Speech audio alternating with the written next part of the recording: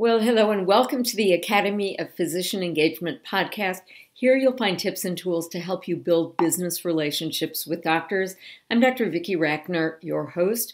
I call on my experience as a practicing surgeon and entrepreneur to help bridge the gap between the world of business and the world of medicine. Well, here it is, December 2020, and you might be thinking about your plans for 2021. I just wanted to offer you some thoughts to help you gain clarity about what it is that you will be doing professionally and personally during this year. So the place that I always begin when I'm thinking about the new year is an assessment of where I have been. So what are your wins from 2020? What has contributed to your wins, and maybe what stood in your way? Now, I will tell you that many of my clients had their best years ever. I can tell you that personally, my business tripled in 2020. When you have a commitment to understanding what your clients' needs are and a commitment to offering value, times of pain like we've been through in 2020 really are times of opportunity. So how about you? Do you engage in evidence-based marketing? Do you know what your cost of client acquisition is? Do you know what the lifetime value of your patients are? Many people are taking a real look at maybe advertising on Facebook or LinkedIn for the first time. Once you have a better sense of your numbers, you'll be able to make more prudent business investments. So now that we've talked about 2020, let's talk about 2021. So here are 3 questions for your consideration. First, what is it that I really want?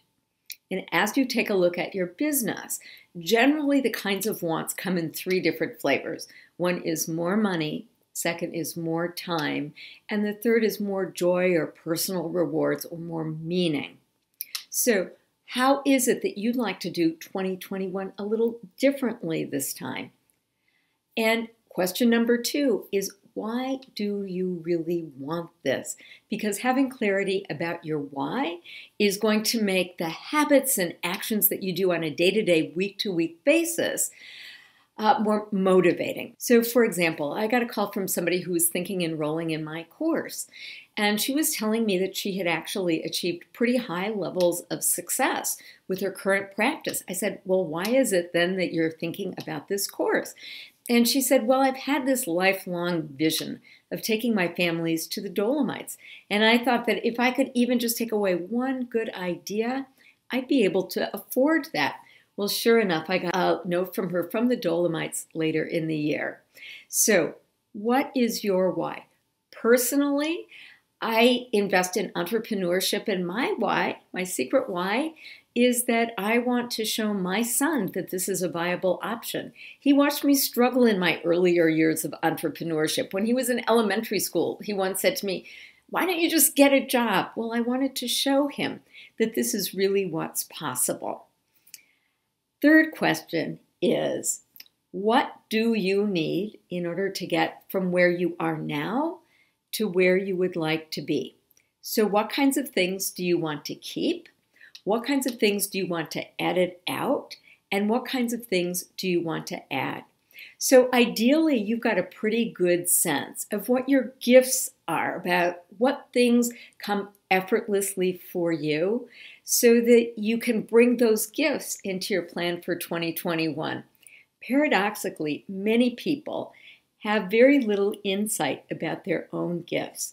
And so you might want to ask somebody who knows you well, hey, if I were on a cover of a magazine, what would the magazine be and what would the article be about? Or if there was a circumstance under which you could only call one person, under what circumstances would you call me? Then ideally, if you're in your sweet spot in 2021, you're going to spend most of your time in your areas of giftedness, and then maybe recruit some help to assist in places where you don't have those kinds of strengths. Second, what kinds of marketing campaigns have been successful in the past, and what do you want to keep? Now, most of us are, for the first time, really thinking about how to build virtual relationships, right? So we may have gotten knee to knee with our prospects or our clients. And now, how do we do this now that everyone's physical distancing? Well, there's some good news with the physical distancing, and that's that your prospecting area has gotten a lot bigger, right? In medicine, we used to quip the whole world is pre-op. Well, previously, when I'd be talking with my clients, I would ask them what their prospecting area was. And in general, they didn't want to travel more than like 2 or 3 hours to be able to see a client. Well, now that we can meet a client virtually, you could potentially deal with clients anywhere in the US or even the world if you want to deal with licensing issues. So, with whom would you like to work? What other skills do you need?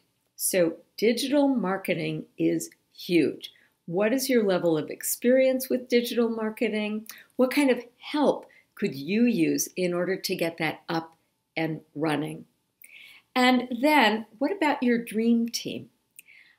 What are the resources that maybe are outside of your direct office space that would help you invest your time in higher value activities?